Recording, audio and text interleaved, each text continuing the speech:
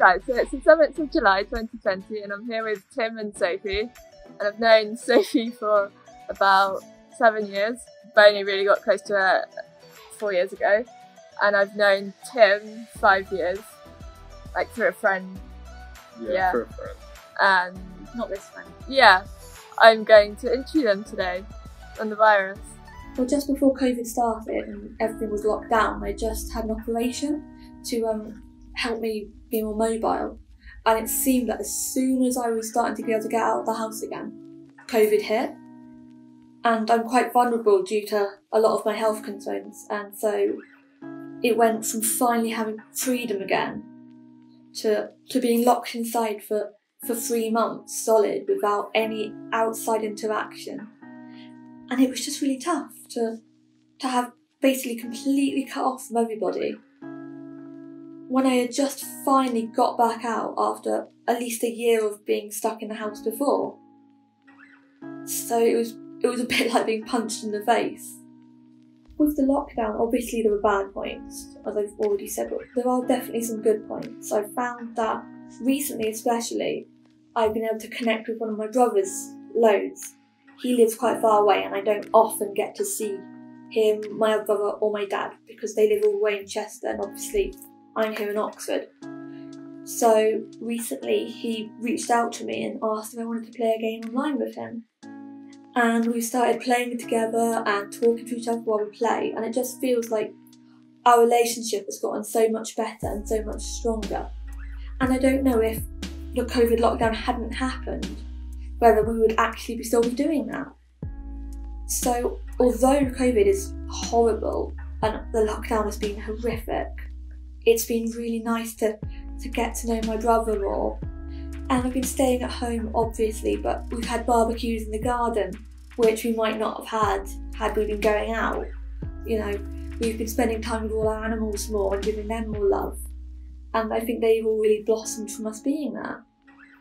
And although I personally feel that the government handled it absolutely horrifically, I mean, they were way too slow with the uptake, and you know, it wasn't until recently that they even started banning flights. You know, even with all of their messing around and the lockdown being ridiculous, I do feel that people have banded together more and we've learned to appreciate the NHS so much more than we would have if there hadn't been COVID and the lockdown hadn't happened. During lockdown, the days get fairly similar to each other. They all kind of meld into one. I mean, I would get up at about 7 and, you know, to have some breakfast and stuff. And quite often there wouldn't be any point in staying up for the morning because, you know, I can't leave the house. There's nothing to do. So I would quite often end up going back to bed in the morning just because there was nothing to do. And then I'd get up again just before lunch and it would basically just be sitting in front of the telly. Luckily, a while before lockdown, we got a treadmill and we managed to put that up, so thankfully I at least get a bit of exercise during my day. So, you know, at least I'm not stuck doing nothing at all and wasting away and going back on all the progress I've made since my operation. But again, like afterwards, most of all just sat in front of the telly, which is so dull and monotonous, and just watching the news. And then maybe going in the garden, but honestly, with lockdown, the days have been fairly dull. I don't know anyone that's had the virus yet. My dad works on the front line, so I know that he has seen a lot of people. You know, he sent me a photo of him in all the get-up, all the protective, you know, PPE, and it's insane. And, you know, he's been around people that have died from the virus, and I mean, luckily, no one in my family's got it yet, but my grandparents have had to social distance. One of my cousins just had a baby, so obviously they're having to be careful because of COVID. Again, it's just a really bad situation. Victoria Beckham. Yeah.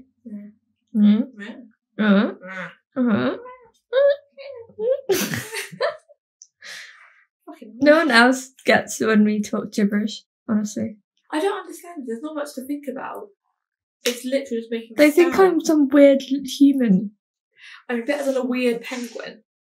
Like, at least they know you're human. They don't worry that you're a penguin in disguise or, you know, a very evil koala. Yeah.